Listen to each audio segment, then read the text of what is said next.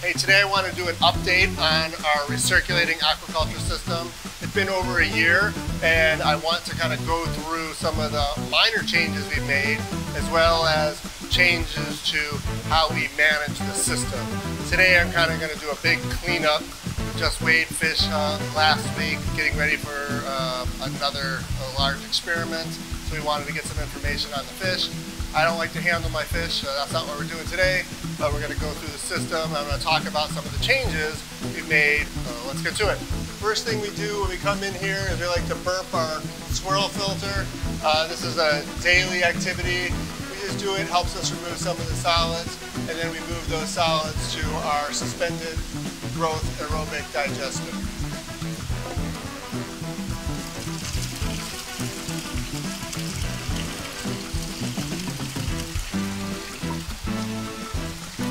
Actually, it's pretty clean. It's not that bad today. By the time we're done with it and we do it afterwards, you'll see that it's going to be a lot dirtier. So stick around.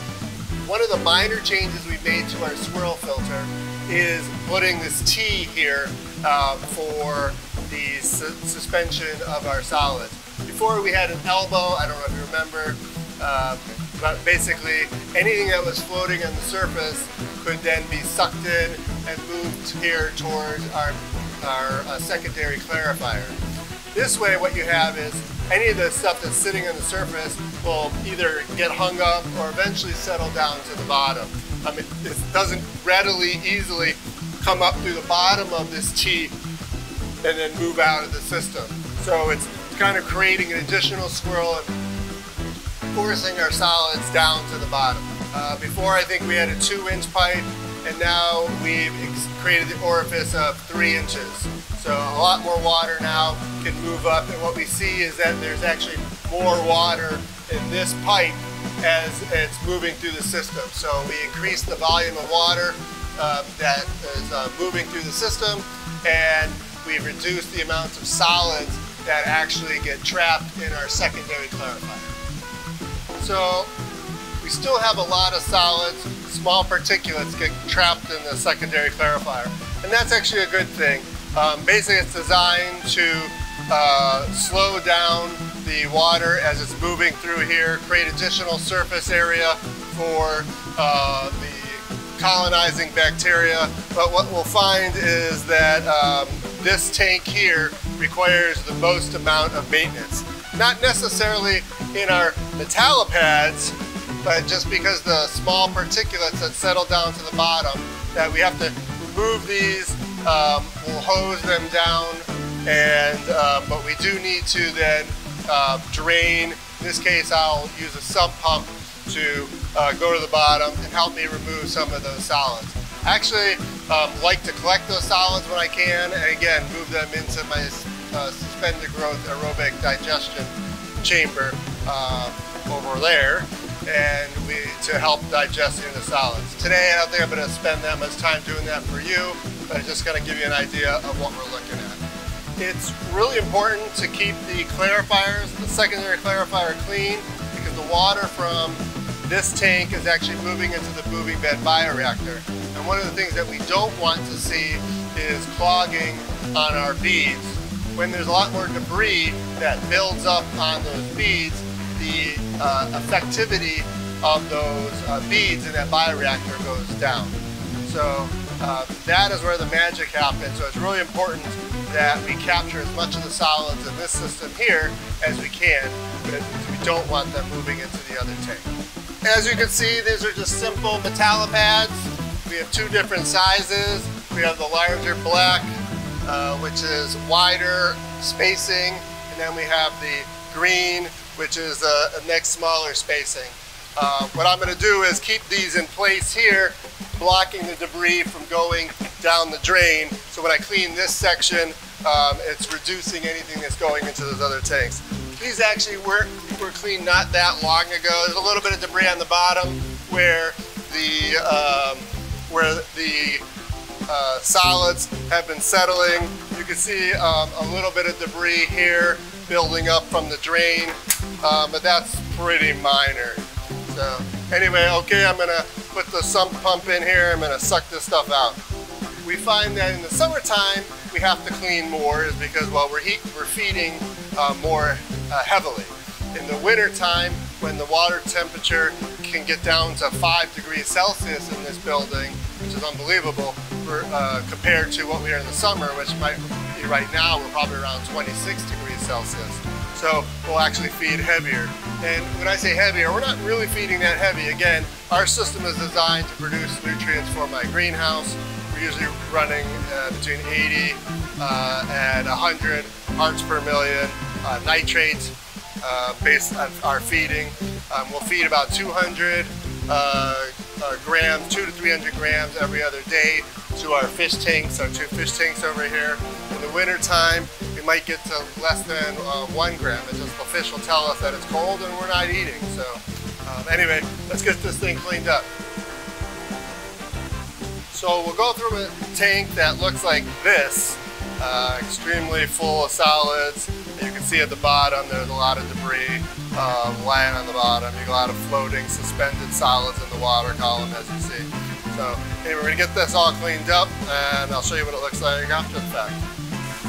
One of the things that I'm capable to do in this system is that I can turn off the water to my fish tanks, and basically I can just recycle the water between my secondary clarifier, the moving bed bioreactor, and our sump pump, which is right under here.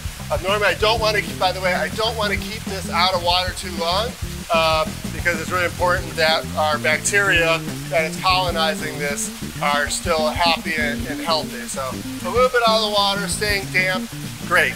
If this is going to be a long process, you know, it would be better off that I put these in another tank.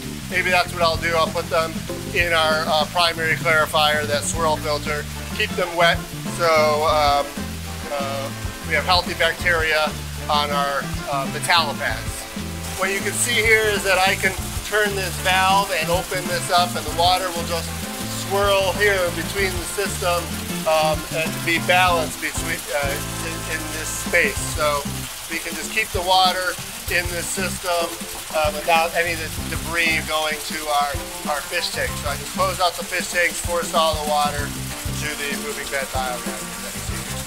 One of the things that's really nice here is that we have this nice brown color on our beads. They're not impacted by any way. They're very clear all the way through the middle. There's nothing really in there.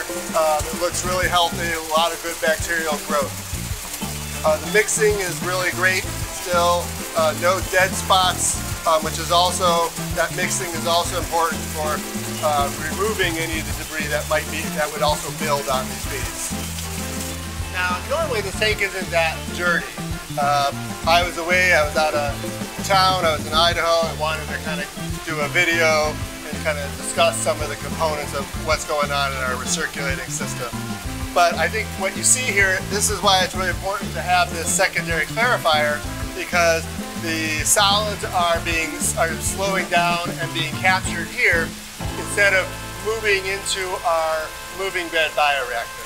So by building up solids here that are smaller than what's settling out in the swirl filter, this secondary clarifier is doing its job, and I'm pretty happy with that. So I'm okay with a dirty clarifier as long as my moving bed bioreactor is nice and clean. There's no debris, there's no solids in that tank, which I'm pretty happy with. So there you go. After a few minutes, our tank is nice and clean. And we're ready to put the matala pads back in the system. So the matala pads are back in place, and what you can see all the way down to the bottom is nice and clean now. Nice clean tank. This is one of the negative aspects of IBC totes, is that it's really difficult to get fish solids out of those tanks. But you know, with the pump, it's really not that bad. It just takes a few extra minutes and every couple weeks to take care of that, maybe once a month. So really it just kind of depends on how much you're feeding your fish. So one of the challenges with this system, which we knew that was going to be the issue because of the space that were available to us to deal with this system, is plumbing with 90-degree angles. You see here, there's one here, there's 2 over there, and then there's that 90-degree angle that's moving into the swirl filter. 90-degree angles are not your friend. They reduce your flow velocity, and those are places that solids can build up in our system. So what we found is that, in fact, that we did get solids building up in the system, and it's really just an easy fix for us. Basically, what we'll do is we'll turn off one tank and open up another, and basically all I'll do is feed the water pipe, the hose down the standpipe, and then it'll help flush everything out of this pipe really easily, really quickly into the swirl filter. So I'm going to do that right now. So once I'm done with the first fish tank and flushing this one, I'll close the valve on this tank, and then I'll open the valve on the second tank, and then I'll put the water line in the standpipe and flush any of that debris out. So it's rather simple, just once a month, but just a little minor change in how we manage the system to optimize the solids capture. As you can see here, as soon as I've turned on that water, increased the flow rates, you can see the bubbles and additional debris that's going to be coming out of this tank, increasing the flow rates here of our swirl filter. So it's doing its job. Takes us like a few minutes of this on each tank once a month, and it's all good. Okay, now for the other tank. Turn this one off. We'll turn this one on, full go.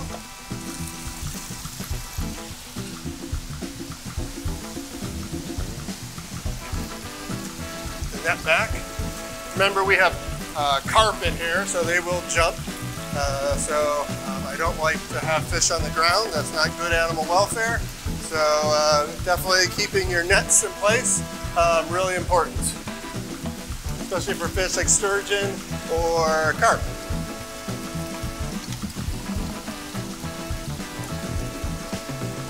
Pipe in place, and let's turn that on. Hey, while I'm here, let's just really quickly trace the system. Water moves from our fish tanks into the swirl filter, which is our primary clarifier, into our secondary clarifier, which is the matala pads here, which then empties into our moving bed bioreactor, which then mixes back here with back in our sump. And then I normally will have this open here, which I'll do right now. Well, actually, I don't want to do it right now because I want maximum water flowing to my fish tank to help move into solids. But basically, any additional flow will continue to cycle between the sump and the moving bed bioreactor, and it keeps any of the reducing pressure on our pump. So because it's cleaning day, I'm going to do a full clean, and you can see here that there's still a little debris in the sump as we're filling up the water. So actually I'm going to drain some of this water and try to remove as many of the solids out of here as I can. As you can see, the water temperature in here is 21. Air temperature is certainly a lot higher. So I'm getting a little wet and a little dirty. So, but that's okay. You know, for all of us in aquaculture, we're used to being a little wet. So let's get this cleaned up. All right, now that we got that sump nice and clean, a little scrubbing, a little elbow grease, we got nice and clean. We're going to fill this back up, and we're going to fire it back on when the pump is completely submerged, and we're ready to put water in the rest of the system. And we'll feed the fish, cover them up, and call it a day.